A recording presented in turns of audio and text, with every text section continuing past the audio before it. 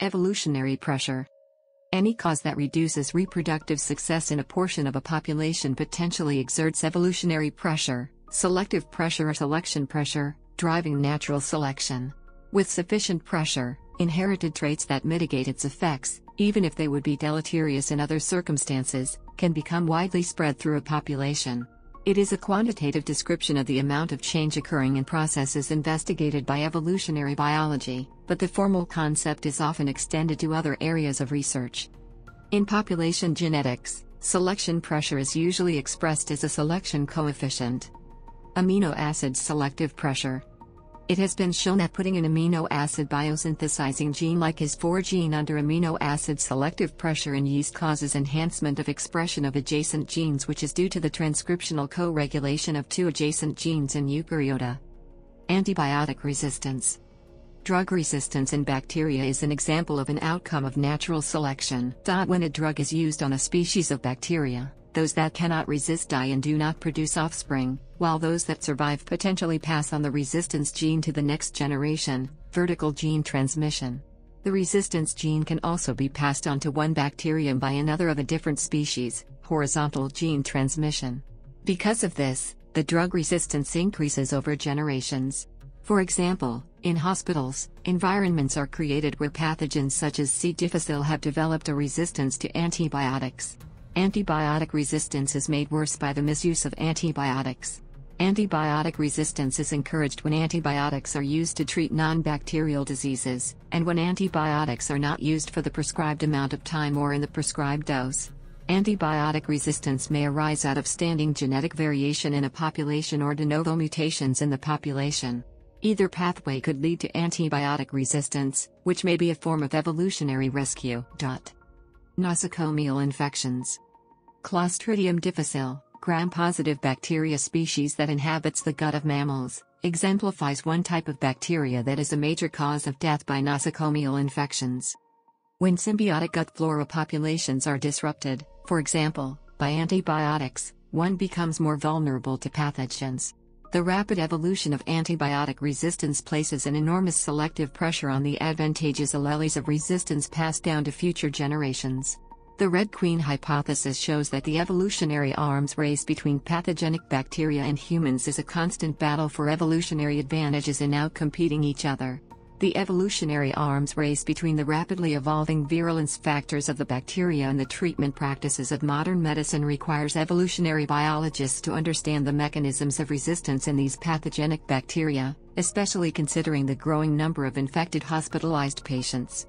The evolved virulence factors pose a threat to patients in hospitals, who are immunocompromised from illness or antibiotic treatment. Virulence factors are the characteristics that the evolved bacteria have developed to increase pathogenicity.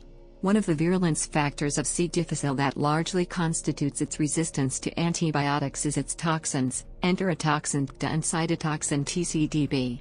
Toxins produce spores that are difficult to inactivate and remove from the environment.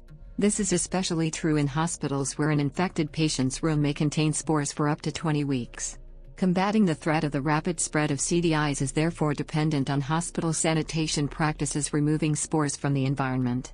A study published in the American Journal of Gastroenterology found that to control the spread of CDIs, glove use, hand hygiene, disposable thermometers and disinfection of the environment are necessary practices in health facilities.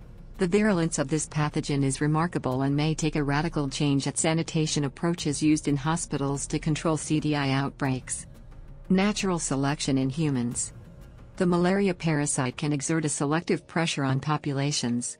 This pressure has led to natural selection for erythrocytes carrying the sickle cell hemoglobin gene mutation, HBS, causing sickle cell anemia, in areas where malaria is a major health concern, because the condition grants some resistance to this infectious disease. Resistance to herbicides and pesticides.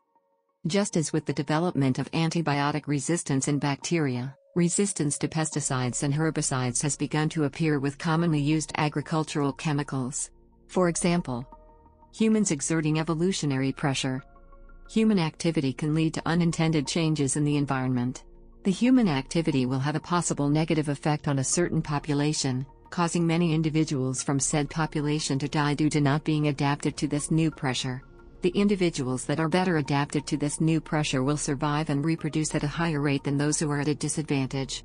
This occurs over many generations until the population as a whole is better adapted to the pressure. This is natural selection at work, but the pressure is coming from man-made activity such as building roads or hunting. This is seen in the below examples of cliff swallows and elk. However, not all human activity that causes an evolutionary pressure happens unintentionally. This is demonstrated in dog domestication and the subsequent selective breeding that resulted in the various breeds known today. Rattlesnakes. In more heavily human-populated and trafficked areas, reports have been increasing of rattlesnakes that do not rattle. This phenomenon is commonly attributed to selective pressure by humans, who often kill the snakes when they are discovered. Non-rattling snakes are more likely to go unnoticed, so survive to reproduce offspring that, like themselves, are less likely to rattle. Cliff swallows. Populations of cliff swallows in Nebraska have displayed morphological changes in their wings after many years of living next to roads. Collecting data for over 30 years, researchers noticed a decline in wingspan of living swallow populations, while also noting a decrease in the number of cliff swallows killed by passing cars. Those cliff swallows that were killed by passing cars showed a larger wingspan than the population as a whole. Confounding effects such as road usage, car size, and population size were shown to have no impact on the study. Elk. Evolutionary pressure imposed by humans is also seen in elk populations. These studies do not look at morphological differences, but behavioral differences. Faster and more mobile male elk were shown to be more likely to fall prey to hunters. The hunters create an environment where the more active animals are more likely to succumb to predation than less active animals. Female elk who survived past 2 years would decrease their activity as each year passed, leaving more shy female elk that were more likely to survive. Female elk in a separate study also showed behavioral differences, with older females displaying the timid behavior that one would expect from this selection. Dog domestication. Since the domestication of dogs, they have evolved alongside humans due to pressure from humans and the environment. This began by humans and wolves sharing the same area, with the pressure to coexist eventually leading to their domestication. Evolutionary pressure from humans led to many different breeds that paralleled the needs of the time, whether it was a need for protecting livestock or assisting in the hunt. Hunting and herding were a couple of the first reasons for humans artificially selecting for traits they deemed beneficial. This selective breeding does not stop there, but extends to humans selecting for certain traits deemed desirable in their domesticated dogs, such as size and color, even if they are not necessarily beneficial to the human in a tangible way. An unintended consequence of this selection is that domesticated dogs also tend to have heritable diseases depending on what specific breed they encompass.